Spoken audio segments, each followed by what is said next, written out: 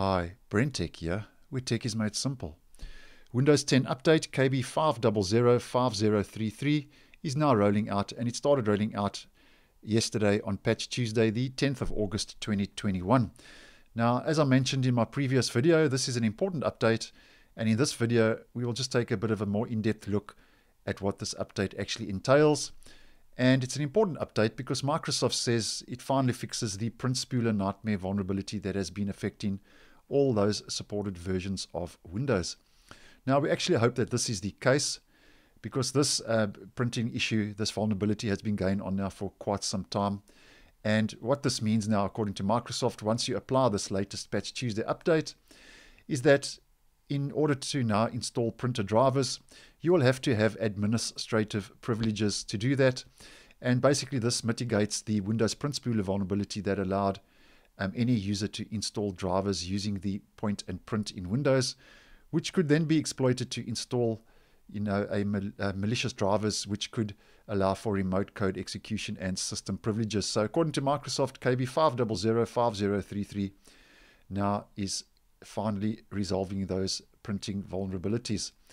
Now, the update is rolling out for Windows 10 versions 21H1, 20H2, and 2004. And if you're on version 21H1, after applying the update, your OS build should be 19043.1165. If you're on 20H2, that should be 19042.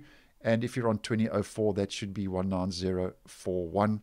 And the point release will stay the same for all three versions of Windows 10. Now, as always, the update will roll out through Windows Update. And because the update is a compulsory mandatory update, the Patch Tuesdays are always compulsory and mandatory, it will be downloaded and installed automatically onto your device. And if for some reason you are having issues with that installation process through Windows Update, you can always head over to the Microsoft Update catalog. You just enter the KB number, find your relevant version of Windows 10, and you can download and install it manually, which should take care of those installation issues if it cannot be installed through the Windows Update process. Now, at the end of last month, Microsoft rolled out the optional preview update, which it normally does at the end of every month.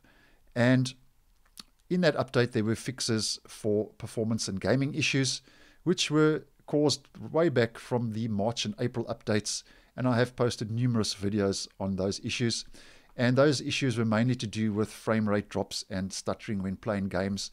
So if you didn't install that update, which was an optional update, those fixes now will be carried over into this update, KB5005033, and those should now be addressed in this latest Patch Tuesday update.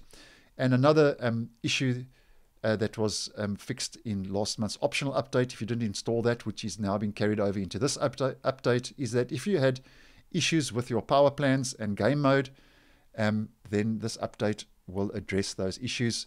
So if you were changing power plans and you were having issues, or you were using game mode and you had issues using game mode in Windows 10, then according to Microsoft, all those have now been fixed in this latest update.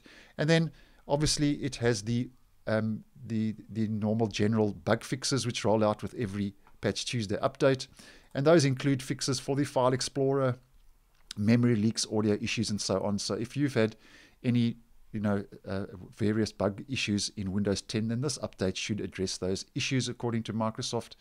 And obviously it also carries those all-important security fixes. And if we just head over to the security update guide, we can see here on the 10th of August for numerous Microsoft products, a whole lot of security updates were rolled out, and this update also fixes and addresses a lot of security issues that were found in the Windows operating system. And we can see the severity is important. So there are a lot of important security updates that are addressed with this latest update, KB5005033. So that's more or less what I can see is new in this latest Patch Tuesday update. So I hope you found this video useful. Once again, thanks for watching, and I will see you in the next one.